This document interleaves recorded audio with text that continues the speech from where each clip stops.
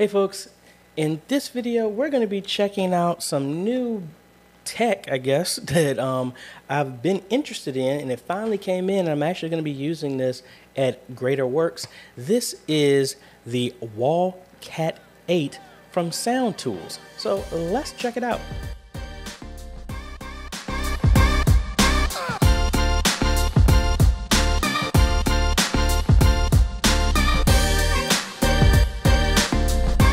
Hey folks, AJaytheCEO here. This is your first time stopping by the channel. Thanks for stopping by, and on this channel we focus on tips, training, strategies, reviews, and builds to help modernize your media ministry. So if you're new here, consider subscribing, and if you like what we're doing here, consider becoming a patron or a YouTube member. Links are down below. So if you've been watching any of my vlogs, I've been doing pulling cable and getting Greater Works set up down in Petersburg, Virginia, and they have a media booth that's in the back, and they were in a different building, but now they're in the actual church. So I'm climbed in attics, pulling cable for SDI and all this other stuff like that, and that will be covered later. But they also have wireless systems for all their mics, which are easy, but their speakers are in the front, as well as they have a plug-in they have their keyboard and maybe another instrument in the front. And it's like, I could have just pulled 4 XLR cables to the female end, to the male end, and just put jacks up there. But this was an opportunity for me to test out some new stuff that I've seen. And honestly, I actually wanted to use at my church. But the opportunity is now here. And this is the SoundTools WallCat 8. These things will send 4 channels of 4 female XLR and 4 male XLR over a single shielded Cat 5e cable. So let's look and see what this is all about. It actually supposedly just fits in a 2-gang low voltage box, which I recently just put in the wall at Greater Works maybe about an hour ago. I wish I had known, because I came in right when I was going down there. 10 minutes after driving, I got a message that this was delivered. So I could have actually installed it, but hey, I wanted to do an unboxing of this as well. And make sure I don't rip this thing open,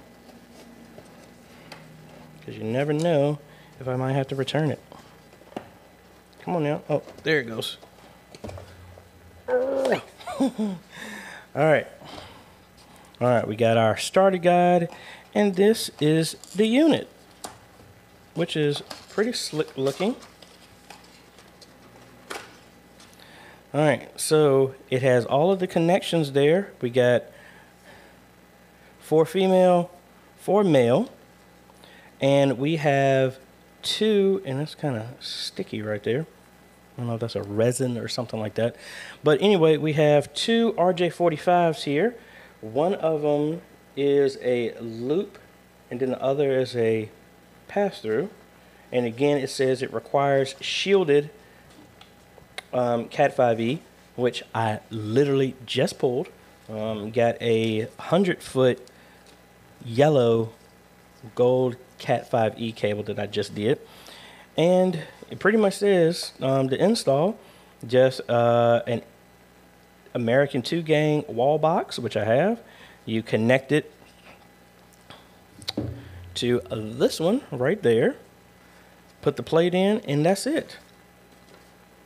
And it doesn't say it requires power. It doesn't say it requires PoE. It doesn't say it needs any of that. So this is going to be interesting, because what I'm going to do is I have my Evo 4 here, but I also have my Yamaha mixer. So what I want to do is I'm going to get some extra XLR cables, and I'm going to run those into one of these, and then run I know it says shielded.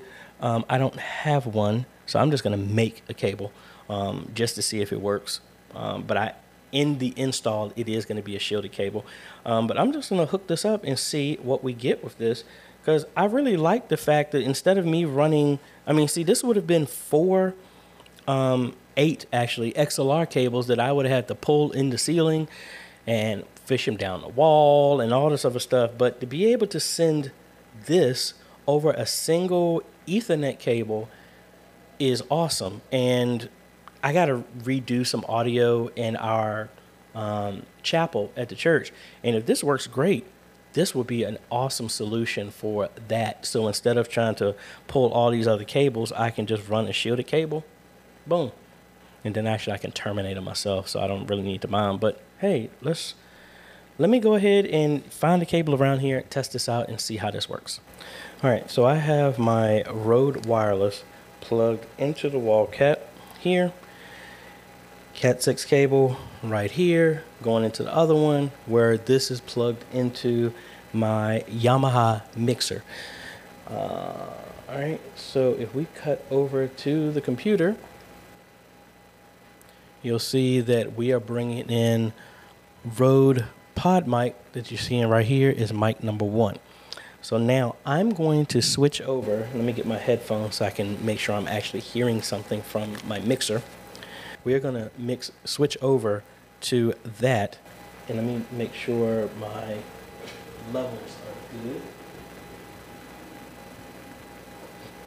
All right, because I want to be able to make sure I'm getting the same type of volume with this. I have not tweaked this or anything, so I'm just going off of what I originally used this for a wedding.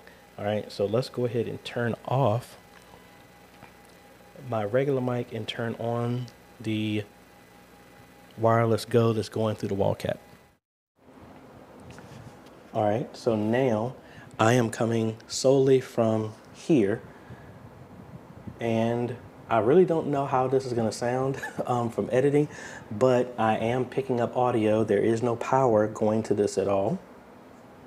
So again, this is pretty cool that this is working like this. All my audio is coming from this. It's probably low. I've always had to boost this in post when I was using the Wireless Go. Just haven't had a chance to dial it in because I literally just did this. But I don't have a cable to I don't have a 1/4 inch to a XLR cable, so I can hook my keyboard up to this to test, because that's really what this is going to be used for. But I'm liking that this was simple to do compared to having to pull 8 XLR cables or just raw cables and then solder them on the other end, which could be done, but that would be time consuming compared to just pulling another cable like I just did. So again, all of this is still going off of the Wireless Go.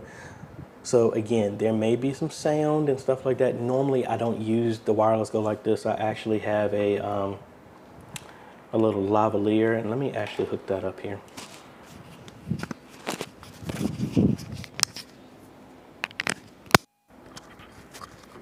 All right, so now I am on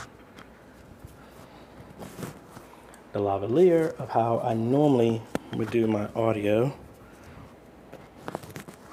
and place it here or whatever. So this is how normally I would be more comfortable talking. Probably the audio sounds better from here.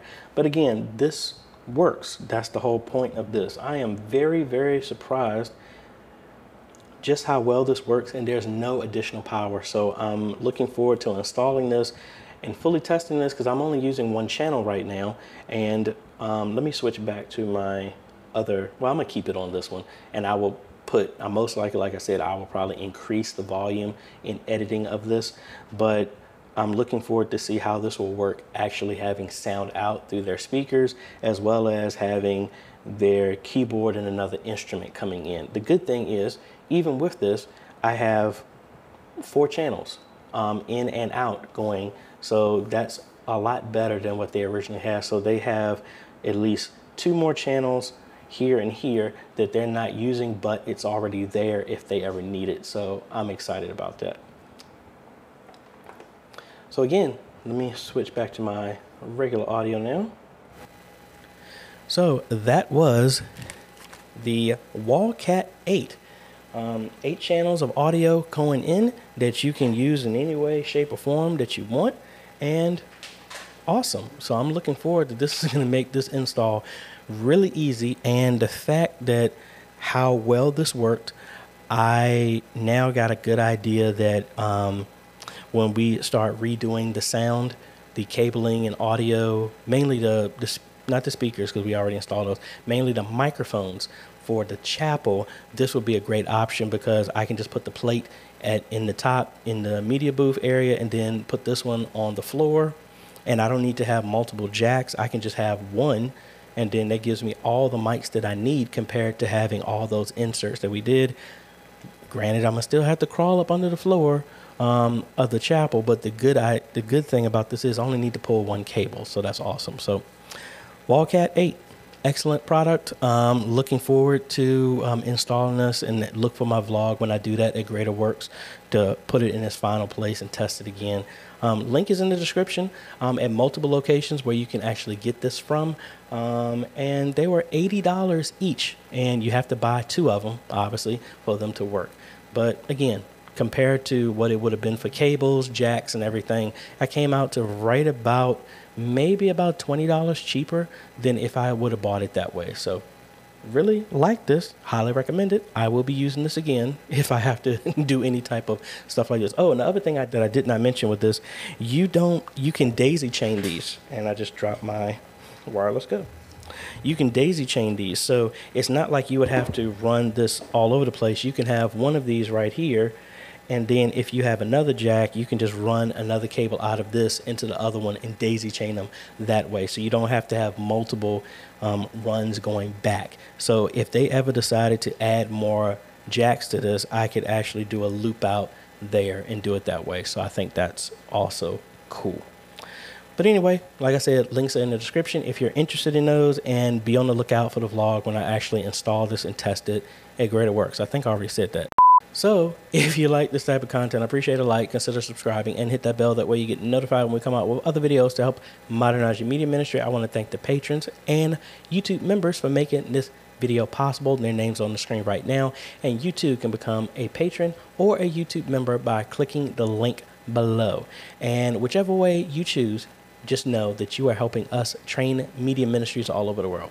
Thanks for watching, folks. This is AJ, and we will see you on the next video. Later.